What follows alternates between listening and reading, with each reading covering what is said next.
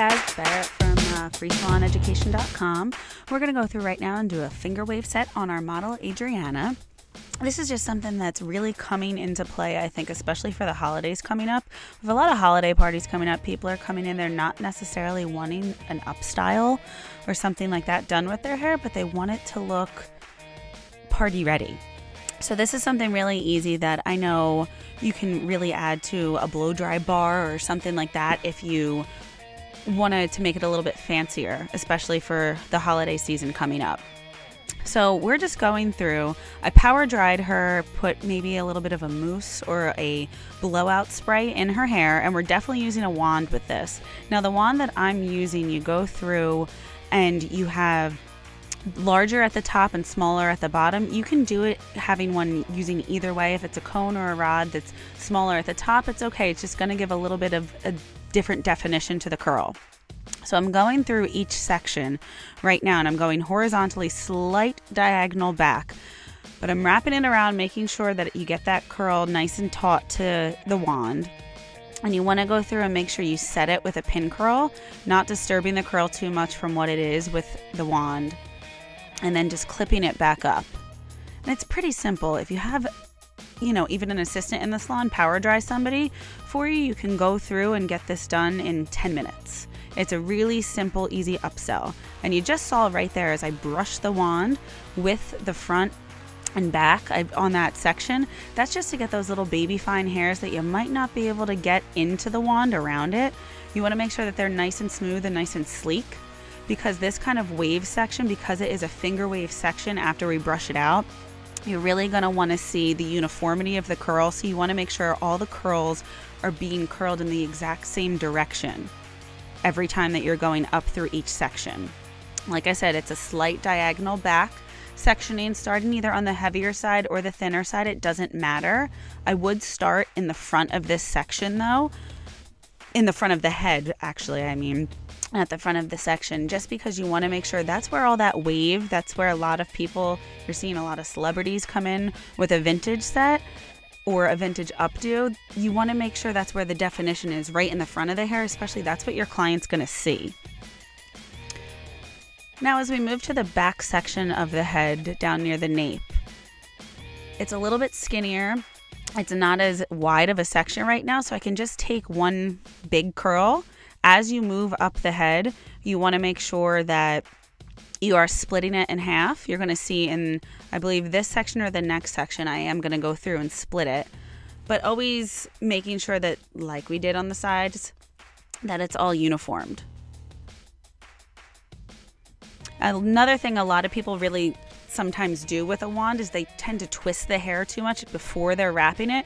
You want to make sure that this hair for this kind of set is nice and sleek. You don't want to twist it and wrap it up before you do. You just want to wrap it around the wand nice and smooth,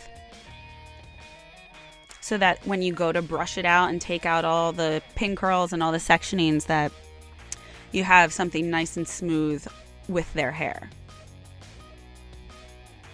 And it is really important to use a lighter hairspray when you're doing something like this. You can go through at the very end and use a thicker hairspray, maybe a firmer finish to the spray. But when you're setting it, I always find in this kind of set, you don't want to add any extra wave to the hair. So sometimes the clips that somebody uses, I wouldn't use any of those claw clips that have any teeth on them, either a pin curl clip or a nice flat clip. I would go through and do for this sectioning. I always like to clip on the right hand side. I am right-handed.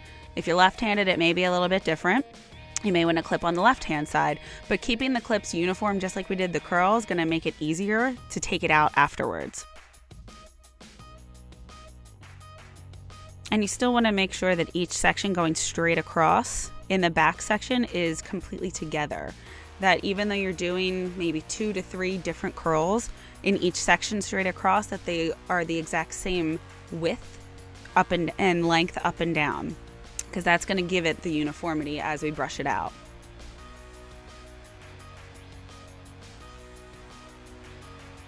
And this is something easy, you can do. A lot of girls are even coming in for prom saying, hey, I want to wear my hair down, but I want it to be a little bit different because I wear it straight all the time and this isn't something that I can do for myself. But you can have them come in if they buy the tools at your salon, teach them how to do some of this to their hair. because everybody's a walking billboard and you want them to be almost as good as you do it as if every day that they walk out of their house, just as if they walked out of the salon, so that people will say, how'd you do that to your hair? Where'd you get that done? I want to go have that done.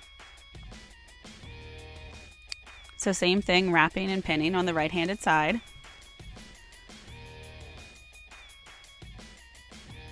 Now we like to set the curls, like I said, we set them from the beginning just to make sure that they are cooled off in that circular curl pattern. We want to make sure that the curl pattern's set into the hair. So even somebody, I know myself as a stylist, I don't have curly hair. I have very fine pin straight hair for the most part. So, but even going through and doing this on my hair, I can get a nice wave in it because I'm going through and setting the hair. I'm letting it curl. I'm letting it take the formation that the wand gave it. And the wand that I'm using, it does not have a temperature gauge on it, but I wouldn't really go above anything above 400 if your wands do have a temperature gauge or a curling iron. This kind of set doesn't work as well with a curling iron, I find. You need something that has a little bit of diversity in how wide it is on each side. Like I said in the beginning of the video, you can have something that's a little bit shorter at the top or smaller at the top and bigger at the bottom, where mine's bigger at the top, smaller at the bottom. So it just really depends on which kind of wand you want, and the wave just might be a little bit different from how it's going to come out the way when I do it, but they're still going to be nice and uniform and give you that finger wave effect. And in the top sections right there, right at the crown of the head and above, you almost want to make sure you're over directing it slightly so that you do get a little bit of volume in the back. You don't want this to be so slick and smooth to the head. Now, as I just finished the set, I'm going through with a firmer hairspray right now because it's the final set, and you want to make sure that those pin curls are set where they need to be. So now you see I'm just going to go take some of those sections out right now, but I'm taking it out where I started curling. That curl has had the most time to just sit. So you want to make sure that you start where you started before. And when it comes to this kind of curl, I still don't want to disturb it too much before I go in with my brush and brush it out after I take out the whole set. I just hold the very end of it and kind of pull it and almost shake it a little bit just to loosen the curl. Not disturb it, like I said, just loosen it so you know, it's shaking itself into that formation. It's feeling where it wants to lay. It's the same thing as when you do a haircut. Where does the hair want to lay? Where is it going to go? So you kind of can see that pattern in the hair already taking shape and where you're going to want to go with it as you go to brush it out.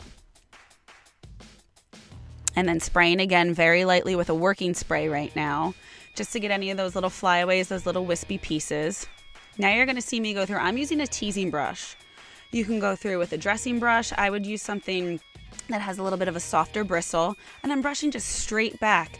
You're not taking out this because you have the softer bristles.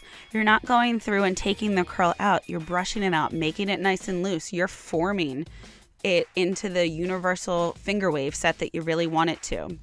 And you're going to see me go through with the tail of my comb and a little bit of hairspray, some shine spray as well, is what I use actually right there, just because when I go through and I'm just back combing into the crease of the finger wave, you really want to make sure it's defined in the finger wave. And you can go through, I know as a stylist, I like to use my mirror a lot. So take a step in front of that person if you don't have the mirror in front of you, or if you just really want to get a bird's eye view from in front of them, take a step in front of them, see what it's looking like. Make sure it's to the uniform you want. You can push your hand right into that crease and really separate it when you go through with a firmer hairspray. You can get a nice defined shape. If you want it a little bit higher, a little bit more volume right at the part line, you can do that as well. Just because you go through and do all that work with the curl, you still want it to see that it's a little bit looser in the back right there, because that's where the most of her hair is. So it's going to be a little bit looser of a finger wave, but that's why we started it in the front, like I said.